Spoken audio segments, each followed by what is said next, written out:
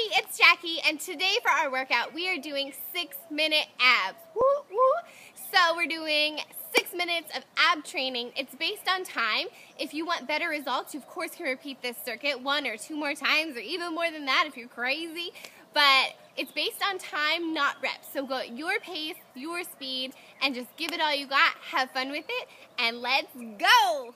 Right, let's get started with 30 seconds of crunches. So you just really want to keep your chin up to the ceiling, eyes on the ceiling, and really engage your core, squeeze really tight. It's not about getting all the way up, it's about really flexing your core muscles. And of course your feet are flat on the floor. Hands are not pulling your head, hands are simply behind your ears to give your head some support. Did you know a head weighs like 8 pounds? How crazy, right? Little fact. Alright, now we're going to go into suitcase crunches, which is the same as a crunch, except you're pulling your knees in towards your chest and lifting your bottom up off of the floor just slightly. This really engages your lower abs as well as your upper abs, so it kind of gets it all. It's really good. Make sure when you're doing this that you're not pulling your neck or straining your neck. Make sure you're really lifting off of the mat, lifting your shoulders off the mat. Looking good. And now we're going to go into toe touches. So you're going to take your feet straight in the air, and you're going to take your fingers and reach for your toes. Reach. Some people can get higher on this. It doesn't really matter. You're not impressing anybody. You're just trying to get your workout in. So reach, reach, reach. Awesome. Now we're going to go to bicycle crunches. You're going to take your elbow to the opposite knee, and you're going to move the opposite leg out. That sounds kind of confusing, but take a look at me. Just follow along. Again, all of these are focused on seconds, so go at a slow, controlled pace, so you really have to engage your muscles. You're not trying to go fast. Actually, the faster you go, the less your muscles really have to work. So go nice and slow. And rest.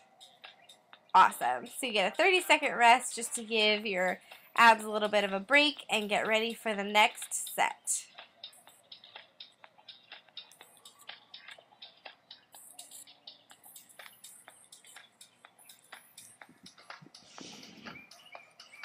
So you're going to want to go ahead and move to your hands and knees because we are going to go into mountain climbers.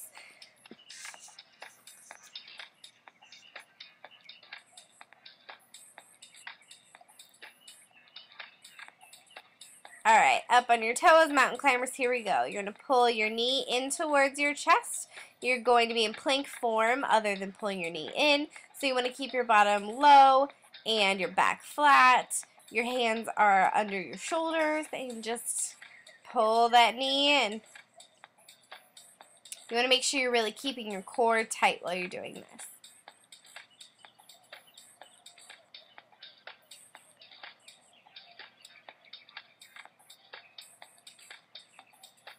Looking good. Alright, now we're going to go down into army crawl. So you're going to get down in a plank type form with your balancing on your forearms, and you're going to take your knee to the same elbow.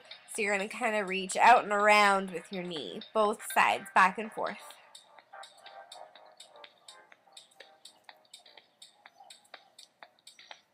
There goes Blizzard running by. Try and keep your bottom low. It's difficult, I know. And now we're going to go into a whole minute plank. You can do it. You can do it. You want to make sure that your hands are underneath your shoulders, that your feet are either in tighter is a little bit more difficult. If you want to make this a little easier, step your feet out a little bit wider. Make sure you're not arching your back or sticking your bottom in the air. Make sure you're nice and flat.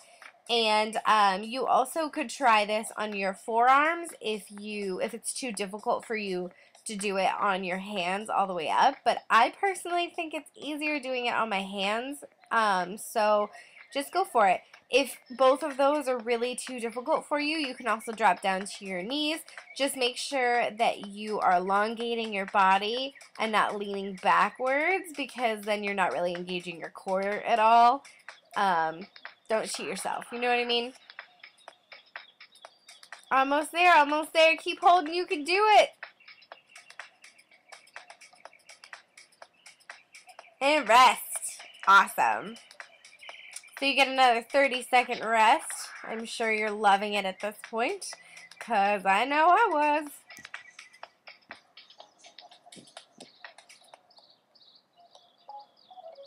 After this 30 seconds, you're only going to have a minute left. So in this last minute, I expect you to give me all you got.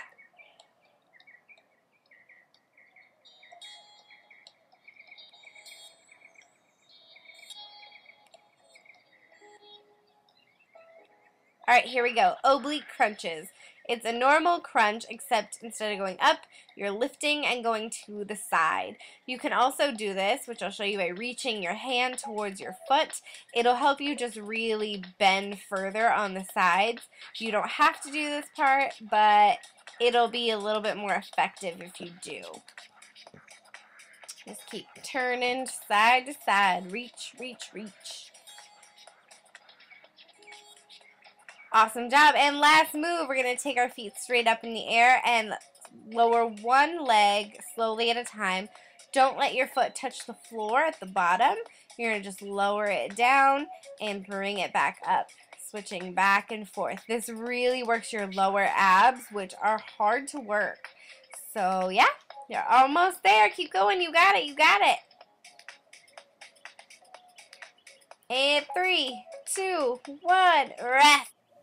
Congratulations, you just completed 6-minute abs. For better results, repeat this whole circuit 1 or 2 more times, and I will see you on Wednesday with a lifestyle video and again on Sunday with a whole